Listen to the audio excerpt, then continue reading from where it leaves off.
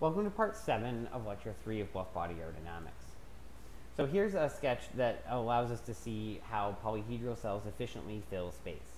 So on the left we see a 2D grid made up of triangular cells, and on the right we see sort of overset on that in red a six-sided polygon that has the same edge size but 1/6 as many cells.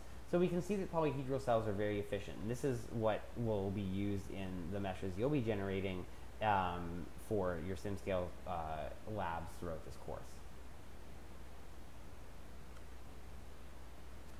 So here's some general grid generation guidelines. You need finer resolution in regions where there are higher gradients of velocity or pressure. You need to satisfy the Y+ requirements of your turbulence model, and this can be an iterative process. You don't really know if you've satisfied the Y+ requirements until you've got your answer. You need to have enough cells within the boundary layers, usually around 10 is a good number, and far away from the objects of interest. In an external flow simulation, the grid can become quite coarse without there being any problems because the gradients are very small there. Another important thing to think about is choosing the size of your computational domain. So the idea here is that for an external flow, the boundary conditions should not affect the flow around the vehicle.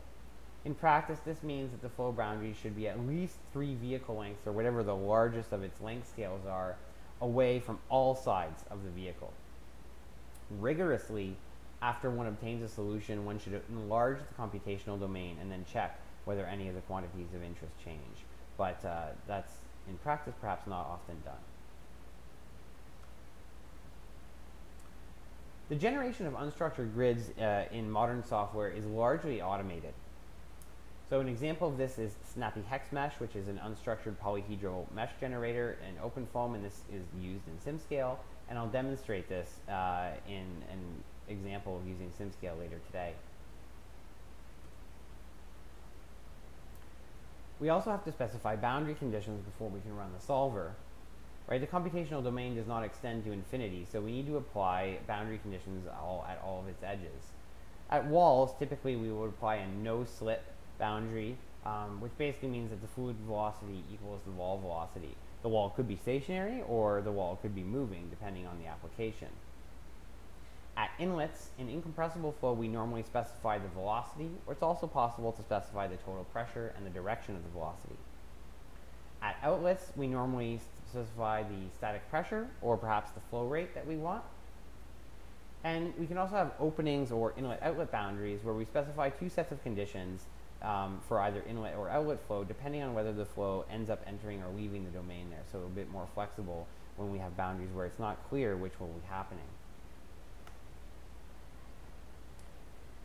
And then the solution at a given time, or the solution if it's a time invariant problem, is determined via iteration. Basically, directly solving the equations for all the cells at once is not practical, so instead we use iterative methods that are gradually used to sort of hone in on the correct velocity, pressure, and turbulence quantity fields that satisfy the governing equations and the boundary conditions together.